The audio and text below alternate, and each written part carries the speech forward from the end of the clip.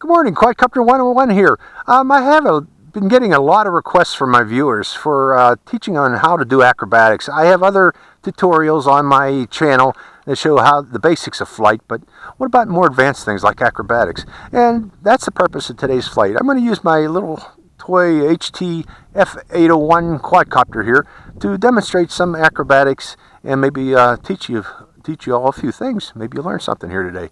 So hope you enjoy this flight, Quadcopter 101. Let's go into a flight of the HT F801 acrobatics. Okay, the quadcopter's been bound. Let's go for a flight.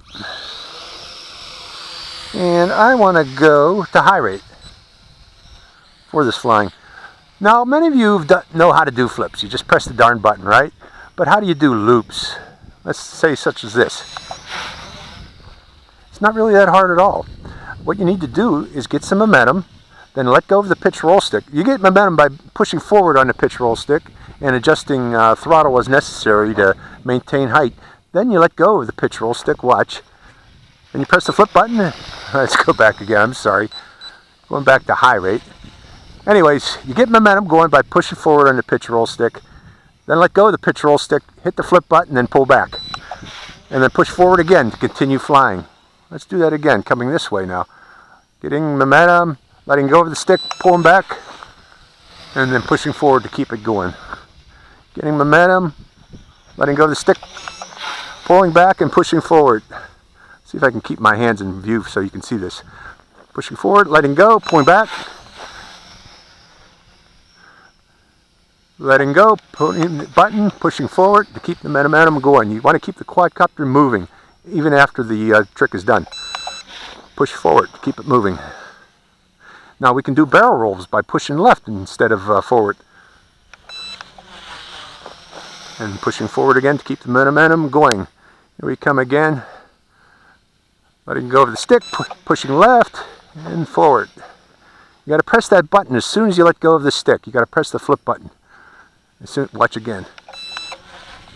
And pushing forward on the stick. So it's not really hard to do. You just got to get the rhythm. Let go of the stick, push the button, and then push the stick in the direction of desired turn. And then push forward again to keep the momentum going. Okay, that's how you do loops and rolls. Let's talk about other things. Sliding turns. You got to bring it in, then we're going to give it full yaw and full roll. And then once it goes back on its original heading, we push forward again. Okay, let's watch that again. We're going to come in, get some momentum going, then full roll and full yaw. And then pitch forward to get moving again. Let's do that again. Full roll, full yaw, and then push forward to get it going again. These are sliding turns, I call them. They look pretty cool, actually, when you do them right. Okay, how about sliding yaw? Get some momentum going and then full roll. You're going to need to get some momentum going by pushing forward on the stick and then letting go of the stick and applying full yaw.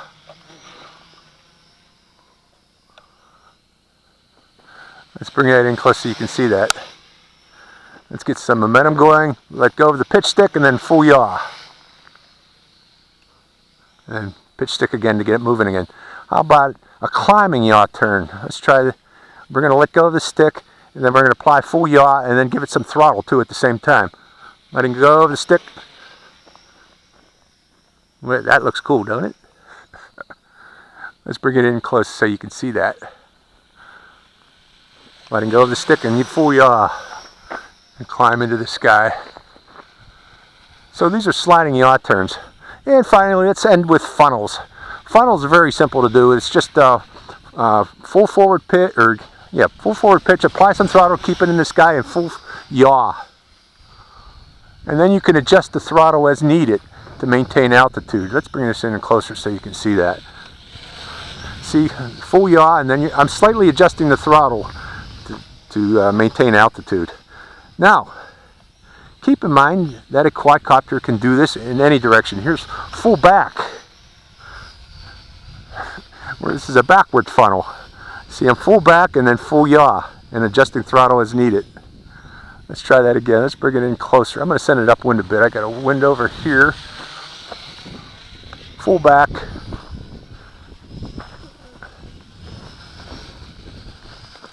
Now full forward. You can switch back and forth easily. So this is the intro to acrobatics. Hope you can remember this. I'm probably going to do an article in my blog about it, talking about how to do this. But it's very simple to do. And this HTF 801, as you can see, is one of my preferred for doing these because it can keep the momentum going better than most of the other quadcopters I got in the toy grade. Whoa, that was a little too much for it. That's a touch and go. So, hope you enjoyed this video. I enjoyed making it. I enjoy flying this HTF 801. This is Quadcopter 101. Signing out.